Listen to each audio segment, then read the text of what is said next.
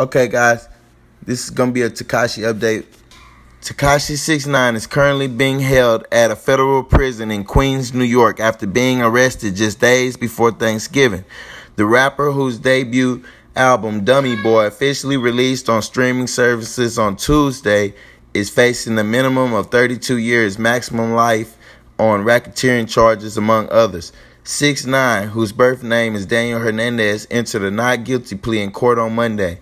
He isn't expected to go on trial until September 2019, along with 4 other members of the 9 Trey Gangsta Bloods, a gang 6ix9ine often exalted in his songs.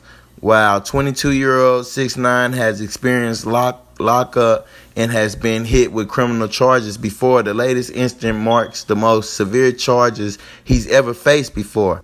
Stay tuned for a look at all the times 6ix9ine has been arrested before. Alright, I couldn't find a date on this one, but 6ix9ine's first arrest was when he was a minor. Although it's unclear when specifically it occurred, the rapper appeared on the podcast No Jumper in 2017 and admitted to having a few priors on his record. Well, before his music career took off, I have a couple priors. I went to jail. I have a couple of priors, 6ix9ine explained. I got caught selling heroin at a store. Then I beat up the owner of the store, so they hit me with the sale of an illegal substance. And then I had an assault, like a second-degree assault. All right, which brings us to March 2015. 6ix9ine was arrested on March 5th, 2015 for his involvement in a child sex act. He later pleaded guilty of the use of a child in a sexual performance in October 2015. According to a New York Times report, 6ix9ine appeared in a video that included a minor performing a sexual act on his friend. He was given probation under the pretense he would get his GED. However, 6ix9ine failed the test in January 2018, resulting in the judge ordering him to serve 4 years of probation and 1,000 hours of community service in New York in October. All right, 6ix9ine was arrested for driving with a suspended license in New York. Upon his apprehension, 6ix9ine allegedly injured an officer, which resulted in additional charges of obstructing government administration and assault, according to the New York Times. See, this was back in May 2018. That's where all that happened.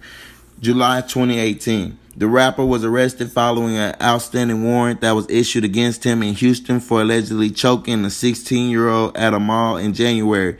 New York Times reported 6ix9ine was charged with a misdemeanor assault for the incident November 18th. 6ix9ine's most recent arrest came following a federal indictment on 6 accounts of racketeering conspiracy in effort to promote 9 Trey status and territory in various areas of New York, in addition to a firearms offense and violent crime in aid of racketeering charges connected to an armed robbery in April and the shooting in Brooklyn in July. The indictment claimed 6ix9ine participated in a number of other illicit crimes and for the gang's gain, including murder, narcotics trafficking, and other instances of robbery.